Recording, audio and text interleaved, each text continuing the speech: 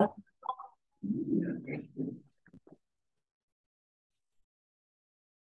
right, it's 7 o'clock. I'm going to call the regular meeting of the Board of Selectmen to order. First item of business is the Pledge of Allegiance. Selectman Baker, it's been a while. Would you mind?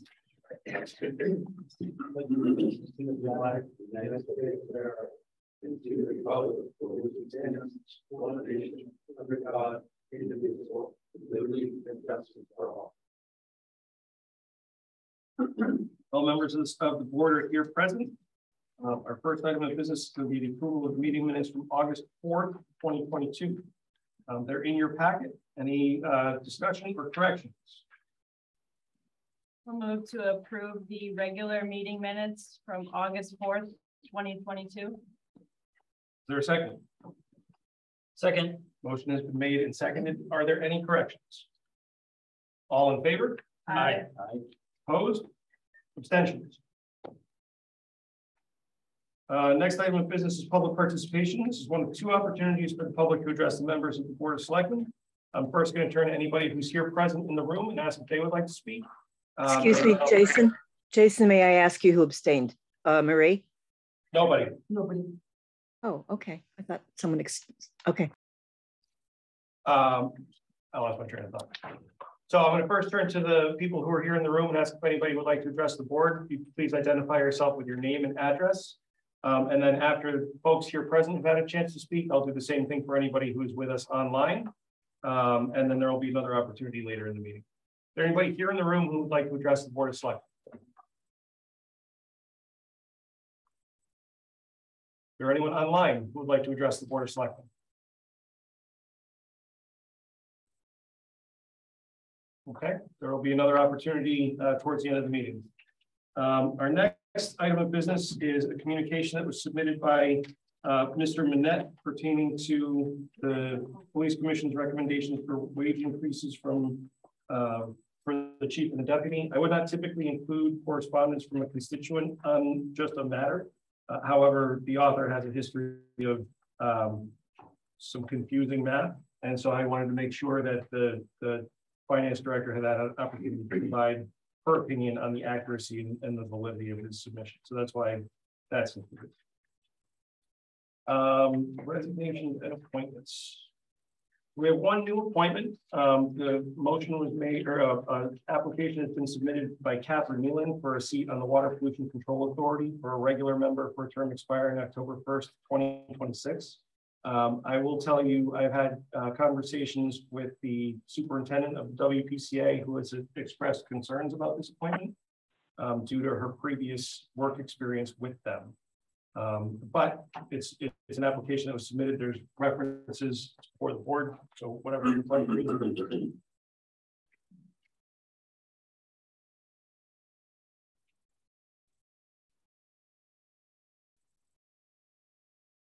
Would anyone like to make a motion?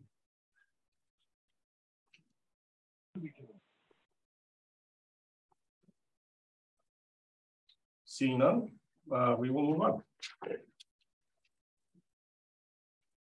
Next, Amy, I think I'm all set. Thank you very much. Next, we'll turn to 9A, discussion and award of the town sidewalk bid. The director of public works is here, so is the deputy director. And this is a project that we've gone out to bid with a couple of times, and I think everybody is eager to see us move forward with it. Where are we? Yes, sir. We're there. Okay, we did. We had to put it out 3 times. The 3rd time was the charm. We actually got 4 bidders. You have a package in front of you. When the bids came in, I have to be honest, I was a little concerned with the low bidder because he was a fair amount low. But he got really good references from contractors and towns. So I'm here to say we want to take the low bidder and run with them. I guess you all need to approve that. Yeah. Which one is that? 4 Seasons? No, the low bidder is Murillo. Questions or comments on the bids? Why is he so much lower than everybody else? Well, if you look, he's low with the concrete prices, but if you look at some of the other prices, he's a little high. But we're not anticipating needing a lot of those other, you know, like the process. We're hoping to use a lot of what's there and what have you. So there's about 2,000 feet of sidewalk. So with the concrete price being substantially less, that's and he did get very good references from contractors and towns. So it's like, wow, we got lucky. So I would make a motion that we accept the Murillo Construction Incorporated out of Hartford, Connecticut, to provide services for the sidewalk replacements. Second. Motion has been made and seconded. Any further discussion on the motion? What are you looking to get done? I mean, it's sidewalks, but it's Warehouse Point. It's at Warehouse Point. It's on Main Street. So we're replacing the blacktop section. Yes.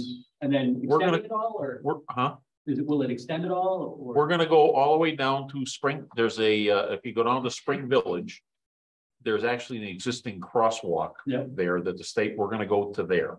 Okay. Joe, did you have something you wanted to add? The motion includes allowing you to sign the contract. Yes, thank you. It should. And I'll amend the motion to authorize the first selectman to sign the contract. I'll amend my second. Any further discussion on the amended motion?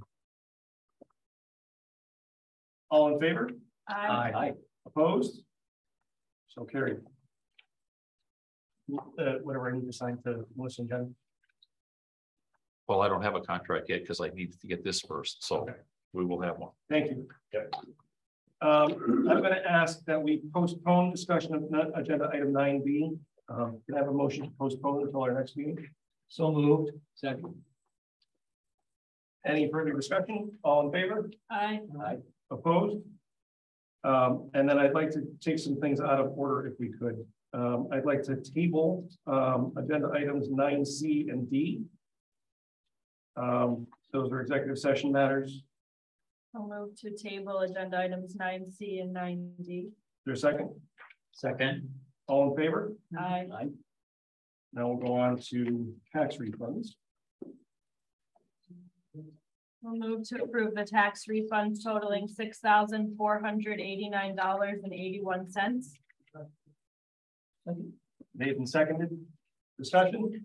All in favor? Aye. Aye. Opposed? Okay. So now we're on to selectmen business. Charlie doubted me. We're not done. No, we're not. Okay. Mine's going to be a brief report. So this evening in town, during the town's weekly summer concert, we launched our Buy Local Passport program, which is intended to support small retail and restaurants in the community. We're very excited to have 20 participating businesses. The program will run from today through Small Business Saturday, and for each purchase made at a participating business, people will receive a stamp to place in their passports. Anyone returning passports with more than 33 stamps will be eligible for cash prize drawings out of my office. Passports will be available at any participating business and must be returned to my office by December 5th. Speaking of the summer concerts, next week is going to be our last one, and that will be the final one. That'll be the final one for the season. It'll be sponsored by the East Windsor Rotary Club, and they plan to announce their Citizen of the Year at that meeting.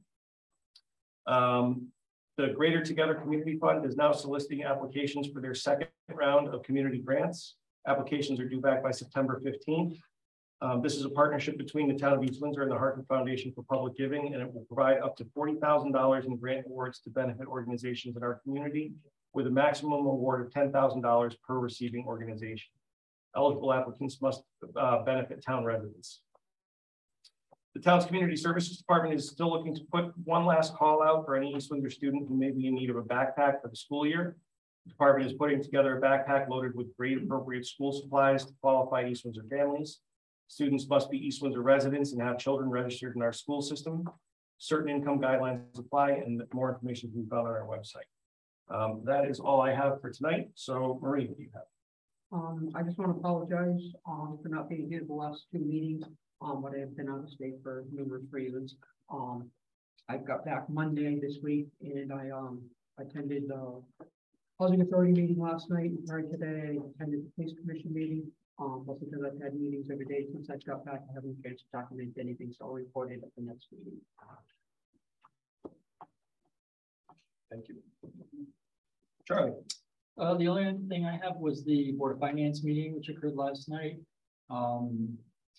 The tax collector reported that we were 48% collected, and you gave your great presentation again on all the projects you'd like to see funded through our fund balance overage. So, And you expect the town meeting on that to be on September 1st. yeah, that's it. That's all I have. Thank you, sir. Al. So I had a number of things at planning and zoning. They had some text amendments that they approved that were interesting. One was for alternate energy stuff, you know, like PV canopies and EV charging stations. They also approved a text amendment for tiny houses on wheels, which I thought was interesting. And they're working through it. And I think they may have approved, I had to leave early. Somebody in my family bought their keys in the car, but they were working on, when I left, a small subdivision on Scannick Road that had also been through. I think I reported on that for wetlands. So but that was about it for that. And that's the only meeting I had. All right, Sarah. Okay, the Arts and Culture Committee canceled their August meeting, so they don't meet again until next month. I attended the Veterans Commission meeting on August 11th. The 22nd annual East Windsor Veterans 5K road race will take place on November 5th this year. Sponsor forms are beginning to circulate to area businesses by commission members. This year's shirt color will be cherry red. Entry fees will remain the same as last year, $10 for children up to age 17 and $15 for 18 and older if paid before race day. The price will go up to $18 on the day of the race. Bob Like, our town's municipal veterans representative, discussed attending a meeting with Congressman Joe Courtney, the benefits that will be coming to veterans through the recently passed PACT Act, and a project that he is working on with Dr. Anwar related to PTSD. The commission will be hosting another paver drive for the Joe Tracy Veterans Memorial Green Walkway. Each paver will be $50 and the target completion day is Memorial Day of 2023. Forms will be available soon. 24 pavers were sold in last year's drive. Jason already mentioned the backpack drive. And I just wanted to comment on the passport program. I think that's really a great addition to town. Having worked in the winery business previously. That's exactly the model. It's really a great opportunity to get people into new places, and I think it will be great for our businesses. That's all I have. Thank you. Public participation. This is the public's second opportunity to address members of the board. I'll first again turn to anybody here present who would like to address the selectmen. And then I'll ask anybody online. Is there anybody here present who would like to address the board? Please, your name and your address. Yes, sir. Paul Anderson, 89 Main Street, Broadbrook, chairman of the WPCA. I have to express my disappointment in the lack of the motion for Catherine Nealon's appointment. I was assured by Mr. Enderley that he had no issues, and you heard something different. I find that to be a concern. I've known her for many, many years. And she's a professional. She's in the industry.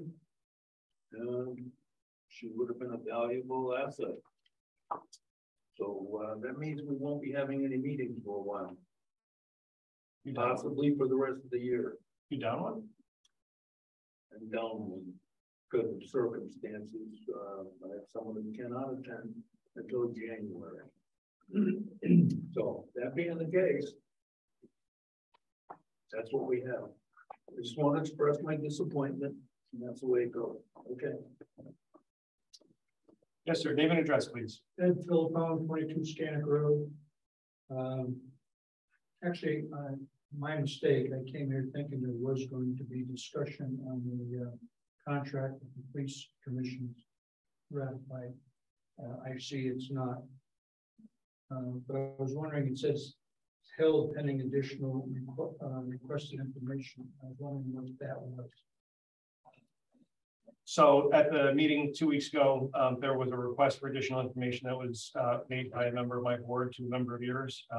That there was information provided to us at well past the publication of the agenda, so we'll take it in and it'll be on the agenda for discussion at our next meeting. You have what you need. I don't know. I have not. It was handed to me at 6:39, so I don't know. Yes, sir. Monthly police court. Just a curious question. Yes. This is very, very local, honey. Selectman Baker is I guess an amateur 8-year. Sure, beekeeper. Okay, just curious. Just wanted to look at it and see. It looks like fun. It is for sale. I believe it's Robert Gardens. Very good. I got 3 of you. Anybody else here present who would like to address the board? Is there anybody online who would like to address the Board of Selectmen? Please state your name and your address. Okay, we will go into an executive session. It'll include just the 5 of us. Could I have a motion to go into executive session, please? So move. Second. Is there a second? It's made and seconded. All in favor? Aye. Aye. We are in executive session 7:16. We'll let you keep the room if you want to stay. We're going to go down the hall. Okay, there will be votes afterwards.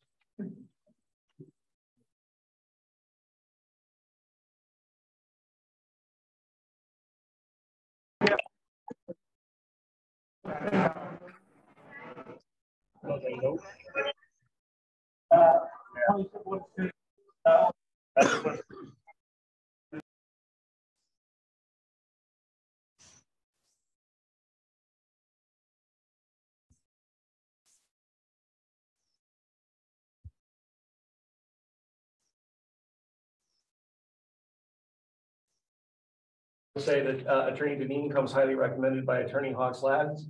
We're making this appointment on advice of counsel.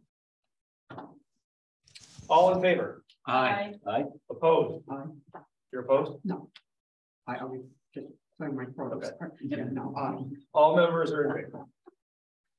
Agenda item 9D. Discuss and ratify the amendment to Melissa LaBelle's employment contract. Selectman Nordell. I'll move to authorize the first selectman to sign the amended contract between the town of East Windsor and Melissa LaBelle. Is there a second? Second. Motion has been made and seconded. Any discussion?